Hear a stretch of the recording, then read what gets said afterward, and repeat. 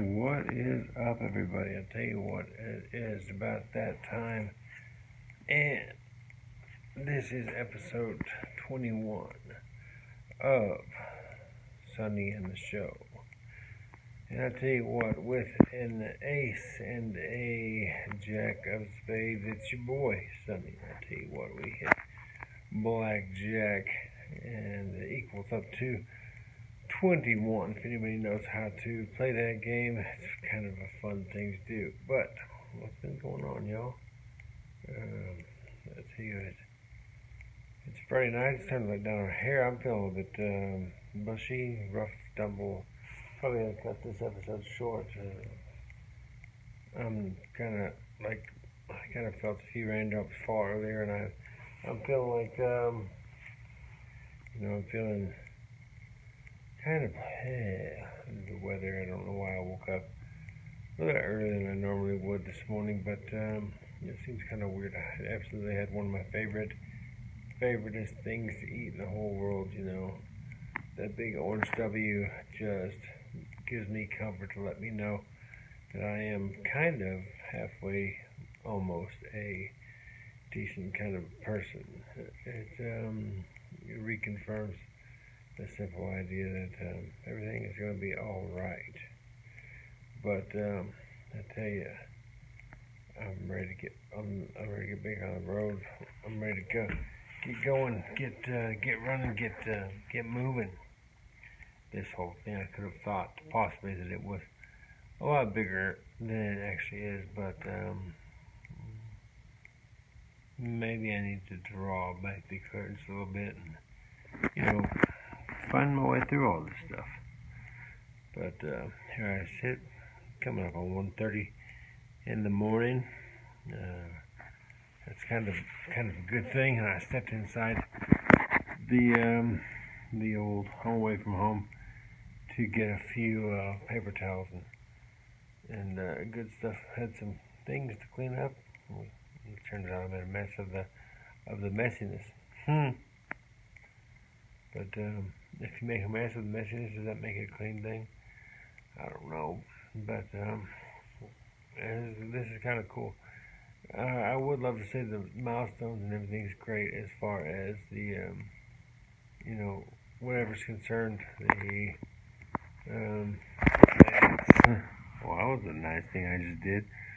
Maybe it's a 21, maybe it's 23, maybe it's 84. I don't know.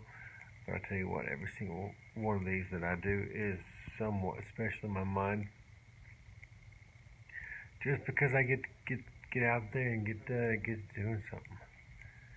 And I tell you what, I couldn't trade much of my life, much of anything about me for anything in the world. I kind of get to the point where I like what I'm doing.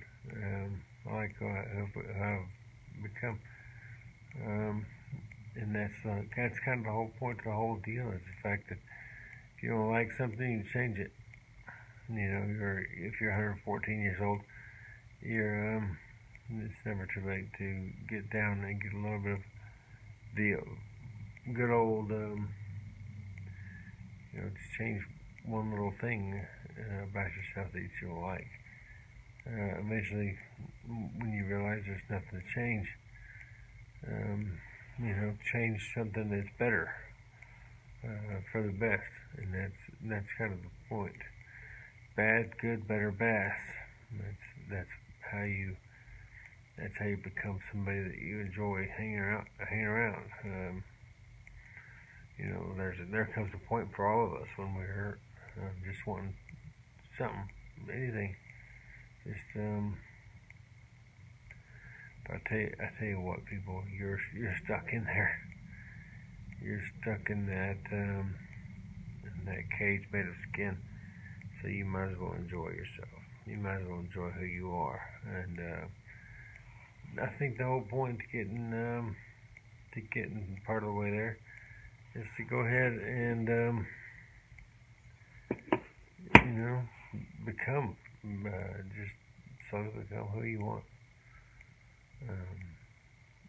if you don't like the person that you are, tomorrow's a brand new day. Start on a new path. And the neat thing for me was looking at the road that came up ahead was easy. It was an easy choice for me because I looked to my left and I saw an infinite number of paths. And I looked back to my right and I saw an infinite number of more paths. So,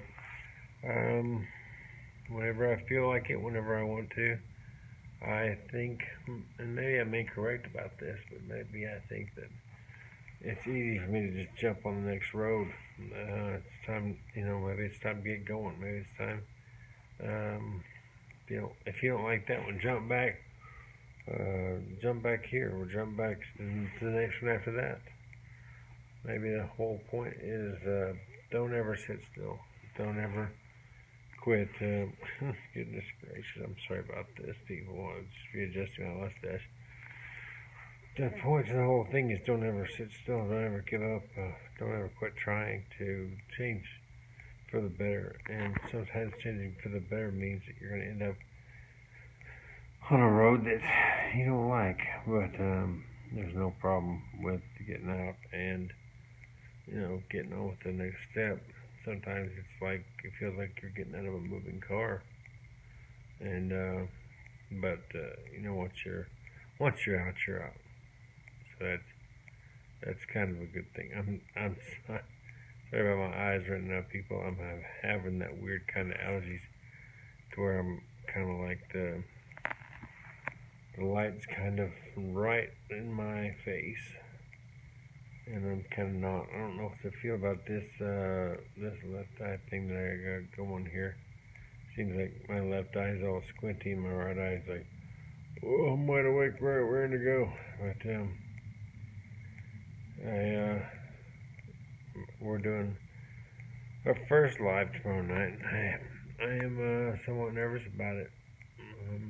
I'm nervous that no one's going to show up. I'm nervous that nothing's going to happen. I'm nervous about a lot of things. I'm nervous.